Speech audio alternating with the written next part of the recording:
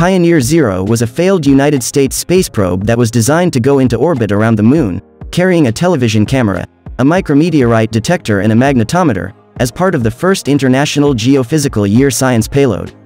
It was designed and operated by the Air Force Ballistic Missile Division as the first spacecraft in the Pioneer program and was the first attempted launch beyond Earth orbit by any country, but the rocket failed shortly after launch. The probe was intended to be called Pioneer, but the launch failure precluded that name. The spacecraft consisted of a thin cylindrical midsection with a squat truncated cone frustum of 16.5 centimeters high on each side. The cylinder was 74 centimeters in diameter and the height from the top of one cone to the top of the opposite cone was 76 centimeters. Along the axis of the spacecraft and protruding from the end of the lower cone was an 11 kilogram solid propellant injection rocket and rocket case, which formed the main structural member of the spacecraft. 8 small low-thrust solid propellant velocity adjustment rockets were mounted on the end of the upper cone in a ring assembly which could be jettisoned after use. A magnetic dipole antenna also protruded from the top of the upper cone. The shell was composed of laminated plastic and was painted with a pattern of dark and light stripes to help regulate temperature. An image-scanning infrared television system of the Naval Ordnance Test Station designed to study the Moon's surface, particularly the part normally unseen from Earth. A diaphragm microphone assembly to detect micrometeorites. A micrometeorite hitting the diaphragm would generate an acoustic pulse that would travel through the diaphragm to the microphone. The microphone contained a piezoelectrical crystal that rang at 100 kc under influence of the acoustic pulse. A bandpass amplifier would amplify the signal, so it could be detected. A search coil magnetometer with nonlinear amplifier to measure the Earth's, Moon's and interplanetary magnetic field. At the time it was not known whether the Moon had a magnetic field or not. The spacecraft was powered by nickel-cadmium batteries for ignition of the rockets, silver cell batteries for the television system, and mercury batteries for the remaining circuits.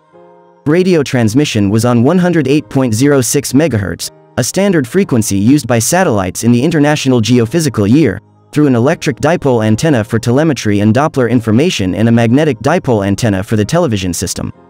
Ground commands were received through the electric dipole antenna at 115 MHz.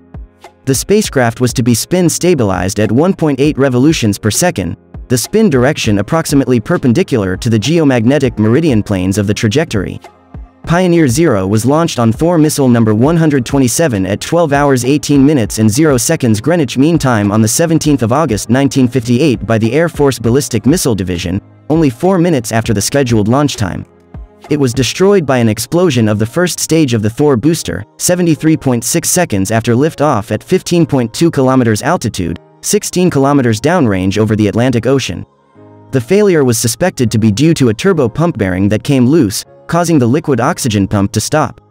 The abrupt loss of thrust caused the Thor to lose attitude control and pitch downward, which caused the LOX tank to rupture from aerodynamic loads and resulting in complete destruction of the launch vehicle. Erratic telemetry signals were received from the payload and upper stages for 123 seconds after the explosion, and the upper stages were tracked to impact in the ocean.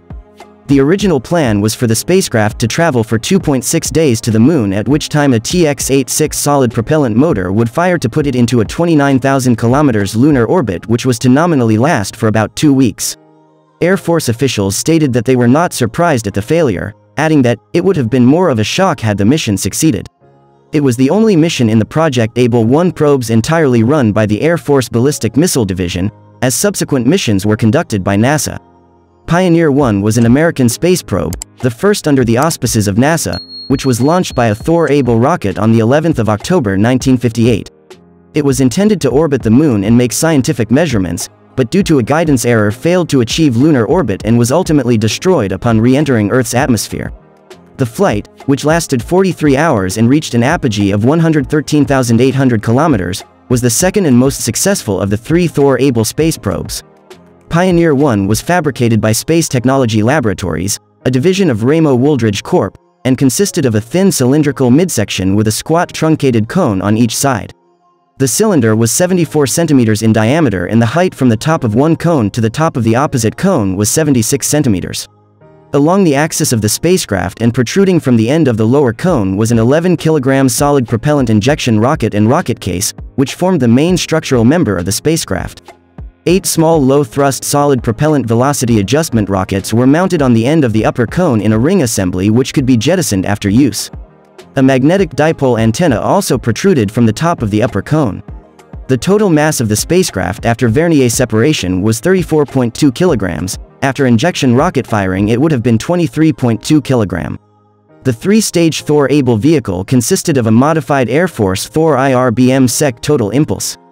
The scientific instrument package had a mass of 17.8 kilograms and consisted of an image-scanning infrared television system to study the Moon's surface to a resolution of 0.5 degrees, an ionization chamber to measure radiation in space, a diaphragm, microphone assembly to detect micrometeorites, a spin coil magnetometer to measure magnetic fields to 5 microgauss, and temperature-variable resistors to record the spacecraft's internal conditions.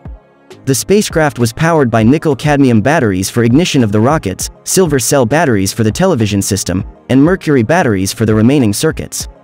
The radio transmission was on 108.06 MHz through an electric dipole antenna for telemetry and Doppler information at 300 mW, and a magnetic dipole antenna for the television system at 50 W. Ground commands were received through the electric dipole antenna at 115 MHz. The spacecraft was spin-stabilized at 1.8 RPS. The spin direction was approximately perpendicular to the geomagnetic meridian planes of the trajectory. 2 days after the failure of Pioneer 0 on the 17th of August 1958, Thor-129, the backup vehicle, was erected on LC-17B in preparation for a September attempt. The post-flight investigation of Pioneer 0 pointed to a turbo pump failure, which had also caused the loss of Thor-Able 116 in April. This was followed by the failure of an Atlas launch on the 18th of September, so the Air Force moved to replace the turbo pumps in their inventory of Thor and Atlas missiles.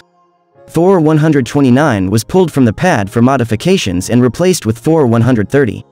On the 11th of October 1958, Pioneer 1 lifted off smoothly, but the guidance system steered the Thor slightly too high and fast, causing the second stage to be lofted 3 degrees higher than intended. As a result, it shut off 10 seconds earlier than planned, and also bumped the third stage during separation. The third stage was left pitched up about 15 degrees and suffering a velocity shortfall of about 500 feet per second. The vernier engines on the third stage were fired to make up for the thrust deficit, but added only 150 feet per second of velocity, insufficient to escape Earth orbit. As a last resort, ground controllers decided that if they could not get Pioneer 1 to the Moon, they would place it in a high Earth orbit by firing the attached solid rocket motor. The inaccurate launch trajectory had placed the probe on an orbital track that resulted in thermal heating and cooling beyond what the primitive temperature control system could handle. The probe's internals fell to near freezing temperatures, rendering the solid motor igniter inoperable. Pioneer 1 reached a total distance of 113,800 kilometers before beginning its descent back to Earth. The spacecraft was launched from LC-17A at Cape Canaveral at 8 hours 42 minutes and 0 seconds Greenwich Mean Time, but it did not reach the Moon as planned due to a programming error in the upper stage, causing a slight error in burnout velocity and angle. This resulted in a ballistic trajectory with a peak altitude of 113,800 kilometers around 1300 local time. The real-time transmission was obtained for about 75% of the flight, but the percentage of data recorded for each experiment was variable. Except for the first hour of flight, the signal-to-noise ratio was good. The spacecraft ended transmission when it re-entered the Earth's atmosphere after 43 hours of flight on the 13th of October 1958 at 3:46 Greenwich Mean Time over the South Pacific Ocean. A small quantity of useful scientific information was returned, showing the radiation surrounding Earth was in the form of bands and measuring the extent of the bands, mapping the total ionizing flux, making the first observations of hydromagnetic oscillations of the magnetic field, and taking the first measurements of the density of micrometeorites and the interplanetary magnetic field.